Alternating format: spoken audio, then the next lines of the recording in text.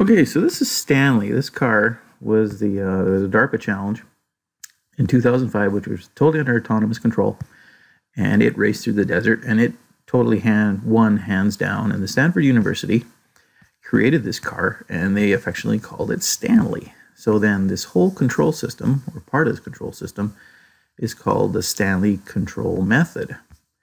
So what this is it's very different than pure pursuit. Pure pursuit, we were basing it off of the pivot axle, and then coming across, finding out what the point on our path was, and then determined an arc to get to that point.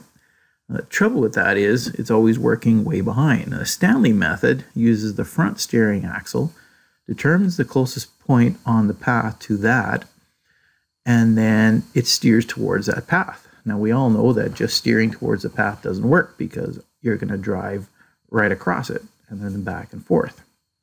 What the Stanley method, using the kinematic equations of a vehicle, where is it here?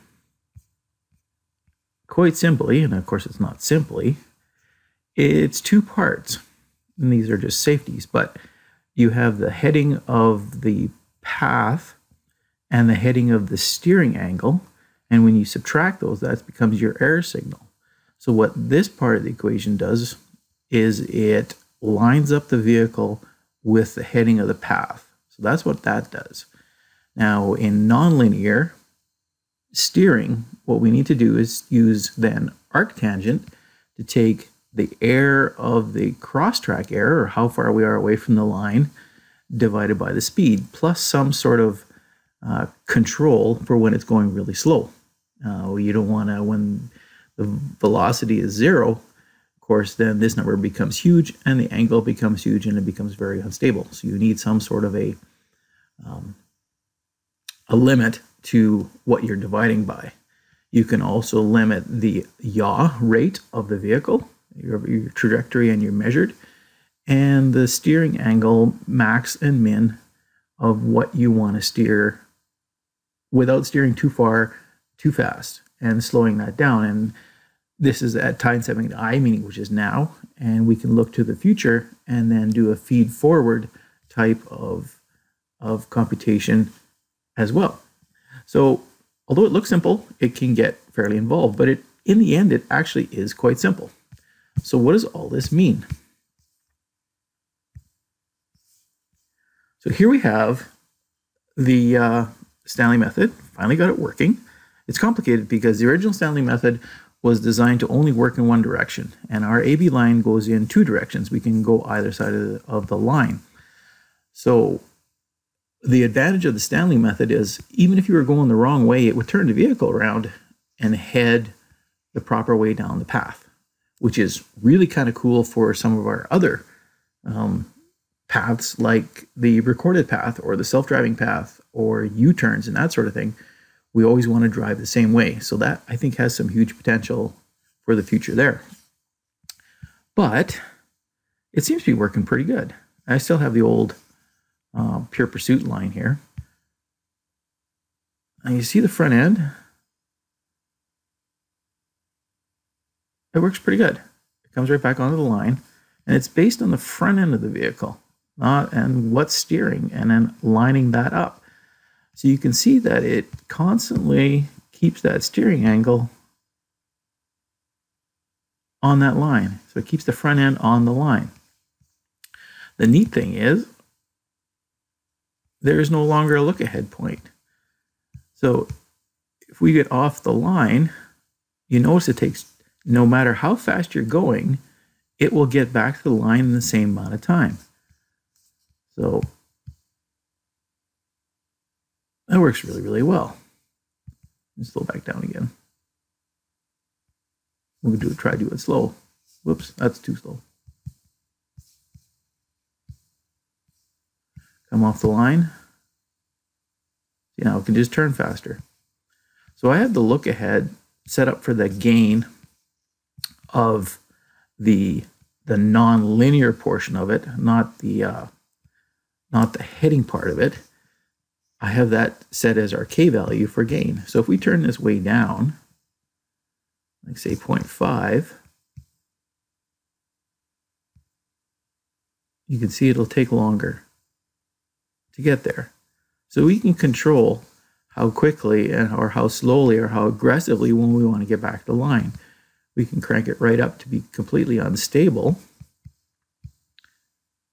And now we'll have a gain of greater than 1, and we'll cross the line.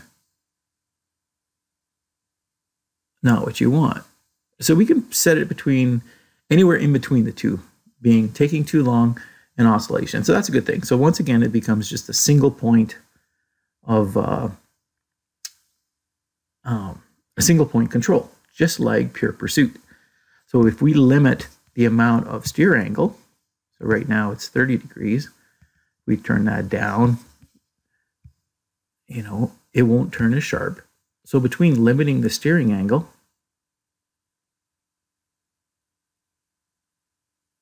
that's just way too high. So it's obvious. So it's good. So we put it at unity.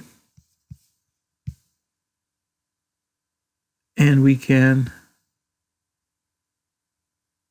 have a very controlled return back to the line. You don't have to try this on the real tractor and make sure it works. But basically, it's very much the same computations as the old AB line stuff.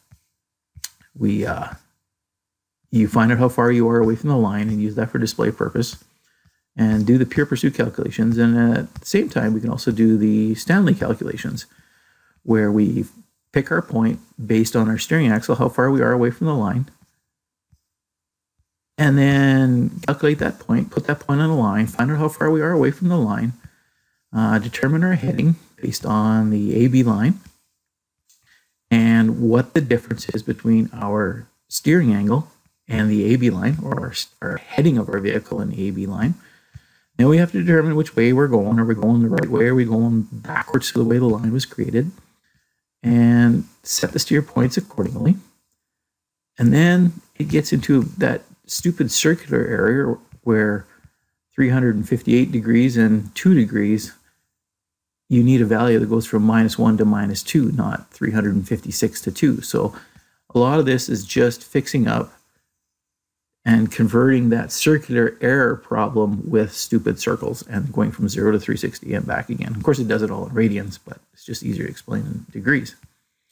So then once we have our steer angle, this is that first error term of heading. And then we take our error term of our distance away, because we calculated the distance from the point on the line to the distance at the center of the vehicle, and then divide that by the speed to keep that constant. And we convert that to degrees. And voila, we have our Stanley method steering angle that we send off to the Arduino. And then that becomes our steering. So I hope this makes sense. Ask any questions if you want, but it's a very interesting concept, and I'm looking forward to trying it out in the tractor. Anyway, thanks.